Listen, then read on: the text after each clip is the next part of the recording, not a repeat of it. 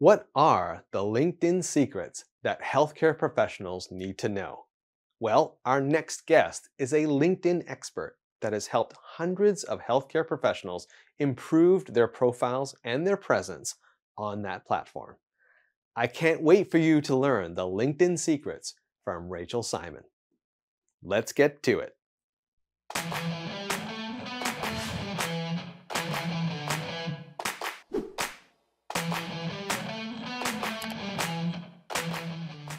Rachel, welcome to the program. Great. Thanks for having me. Really happy to be here. Yeah, I'm excited to get into some LinkedIn tips and tricks with you. But before we get there, can you give our audience a little bit of your background?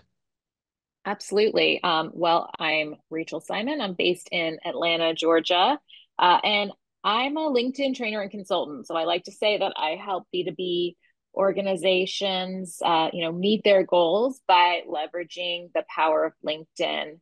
I come actually from a nonprofit background. That's where I started my career. And some people are like, "Oh, you mean you're not a trained marketer?" But in the nonprofit space, we have to learn how to do everything ourselves. And I worked in program planning and event planning, and I was the one that had to figure out how to get people to come to my stuff. And that's all marketing. Um, but what I've discovered over the years is a lot of the strategies, a lot of the inherent, kind of culture within nonprofit space actually translates really well to LinkedIn because it's about building community, being authentic, and just putting relationships center. Now, you have some healthcare cred because you were at the last SHISHMED conference and you were there helping people. You were reviewing people's LinkedIn profiles and giving advice. Tell us a little bit more about the work maybe you've done in the healthcare space.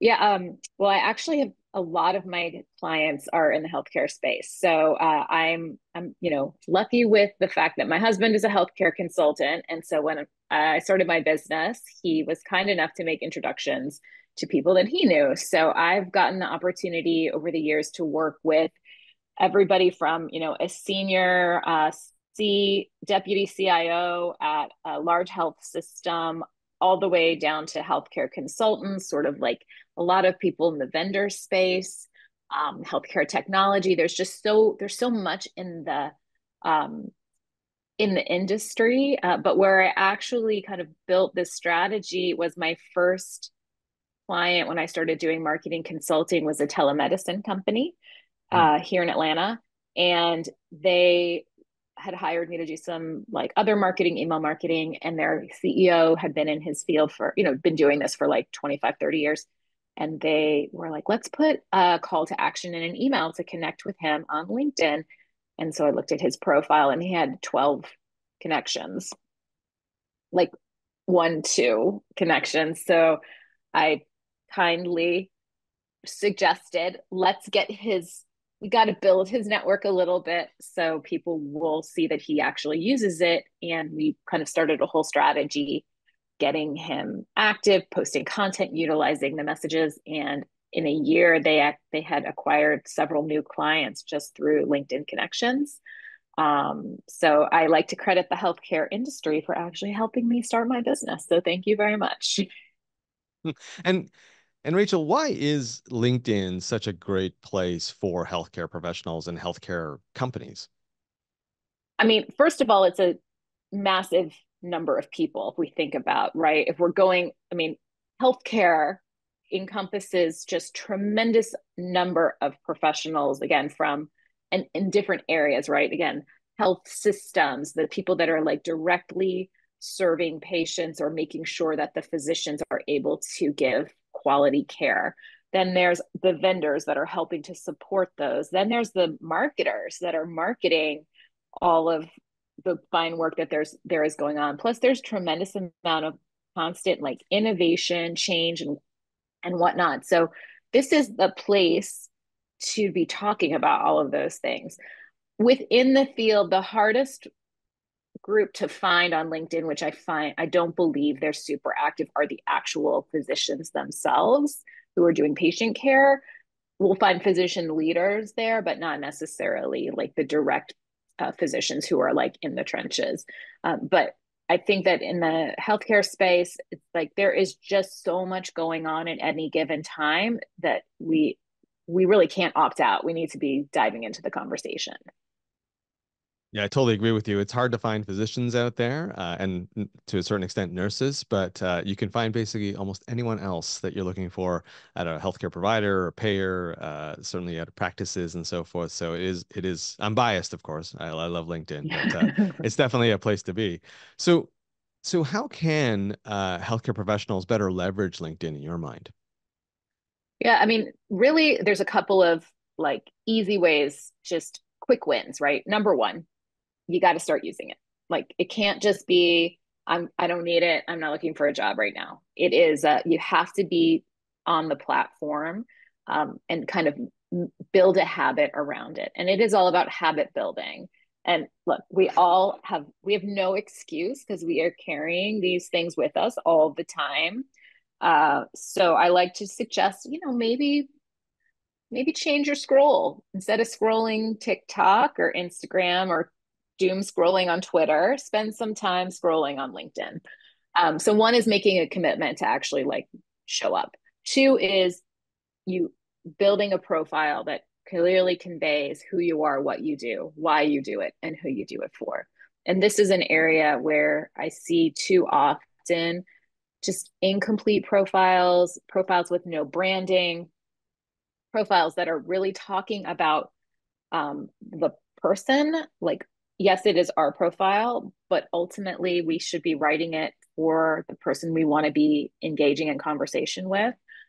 So getting profiles updated, and then there's a whole strategy around, well, then what, right? Like, who's in your network? How do you utilize or create or engage with content? But one and two would be show up and get those profiles in good working order so people understand what you're all about and what the value is that you bring. So is it more about demonstrating your personal brand? Is it more about demonstrating thought leadership? Like, what is it that really that you coach people to use LinkedIn for? It's going to depend on what their specific goals are, right? So generally, like on the individual side, and this could be, again, you could be an employee within an organization, you still could have these goals, right? So obviously, business development is a goal. Everybody wants more business.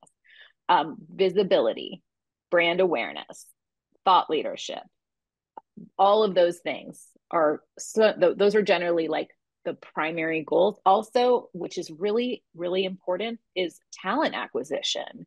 This is where candidates are coming to look and get a sense of what is the culture at this organization. Is this a culture that feels like it would be a good fit for me? What's my manager like what would be my potential manager? And they're checking out people's profiles who they could potentially be working with. So the talent acquisition piece is super important. So it's really figuring out, well, what are you looking, obviously you can't have 17 different goals. What are your top, priorities? And then how do we build a strategy to make sure that you are using LinkedIn in a way that's going to help support those goals? And it's a slow game. I mean, it's a process, right? It's not an overnight success. You might see people talking about being an overnight success. They're very few and far between. It's usually a process that is going to take time and consistency, and that consistency is super, super important. And it sounds like from what you said before, Rachel, that, there's a lot of valuable content on LinkedIn for people to consume and contribute to, right? Like it sounded like one of the recommendations you had was, to show up. And I'm assuming one of those show ups is, as you said, scroll through some of the things that people are writing and then obviously comment on it or become part of that conversation that's out there on LinkedIn. Yes, exactly. So there's, a lot of content, although in comparison to other platforms, there's still a lot of room, meaning like there's less noise to break through. So if, somebody is interested in, well, maybe I'll start posting content, but you can stand out, particularly in your industry, because there's just not as much happening in comparison to, again, like there's just so much going on Twitter or Facebook, Instagram, whatever. Yeah, so I think that, showing up, consuming, finding the content that's going to like it needs to resonate with you. It needs to be something that you find to be interesting, where you can comment or consider talking about in your own words, in a way that is going to like get conversation started. Because the reason why we want to be doing this is to remind people that we exist, right? We're not looking to go viral. We're looking to be top of mind. And that is really the ultimate, like that's what I'm working, helping my clients with and helping organizations is like, how do we get them top of mind so that when needs do come up, the people looking for to get those problems solved know who to talk to. So one of the questions I certainly get asked a lot about LinkedIn is, I think there's a belief that LinkedIn is only professional. It's got to be 100% professional, meaning they only can talk about things related to their work. So how do you advise people to balance personality and sort of this work persona that you have on the platform? I mean, is it all just That's work? such a I good mean, as a no, it's definitely not. No. So, you know, it used to be, let's say like back in, 2015, 16, LinkedIn had a rep to be pretty boring. And I think it was pretty boring because it was a lot of, white papers, case studies, whatnot. Hey, read my blog. And then things started changing slowly. And obviously, the pandemic really put that into hyperdrive because we were stuck at home and we were sad and lonely and we missed our friends. And we built these communities on LinkedIn, and content got went pretty far to the personal side, more than it had been. And it's kind of come back a little bit. The reason why I am, and this actually, it's so funny you asked that question because this came up in a conversation yesterday. Somebody was like, I don't like all this personal content. I don't understand this personal content. It was actually a client of mine, who's in the M&A space. And I was like, well, I go, do you go to a networking event and just launch into business talk? You go and say, like here in Atlanta, did you watch the Braves game? What is happening with our team? You talk about, hey, how are your kids? Or, did you get your son off to college? Okay. What's he studying? Like you start to build that rapport through small talk, just through just normal conversation that you take an interest in somebody. And so there's a way to infuse that into LinkedIn. So a good example right now is, we're recording this during the Olympics. So first of all, the Olympics, I'm a junkie. I love watching it. But there's so many interesting lessons that we're learning from the Olympics, right? Watching these athletes compete. So being able to talk about some things that you're observing, watching, again, the Olympics, like I did a post about the pommel horse guy and how sometimes you need to hire a specialist. That was his role. So it makes the content more interesting when you can infuse a little bit of your passion, what you're interested in, your hobbies and whatnot, because it's a point of conversation and connection that can open the door that maybe your white paper or case study isn't going to.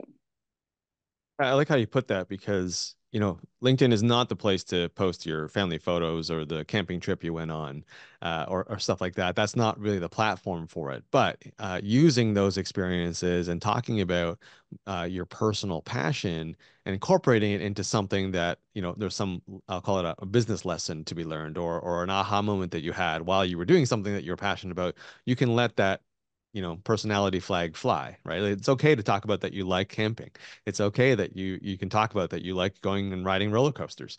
Like that's not a problem unless that was all the post was about, right? Like, Exactly. And there's always a way to infuse that something in there. so Rachel, is there something that you recommend to people to really make their profile stand out? The real key is you want your top card. That's the top piece of your profile. So your banner photo, your profile picture, your headline, that should be dialed in because that is where we're making our first impression. So, a hot tip there is just please try not to default to your title and company for your headline because, first of all, it's like a little bit, we could do better. But some company names, and I've seen like, especially on the vendor side within the healthcare space, some of these company names, like, I don't know what this company does if you just see the name.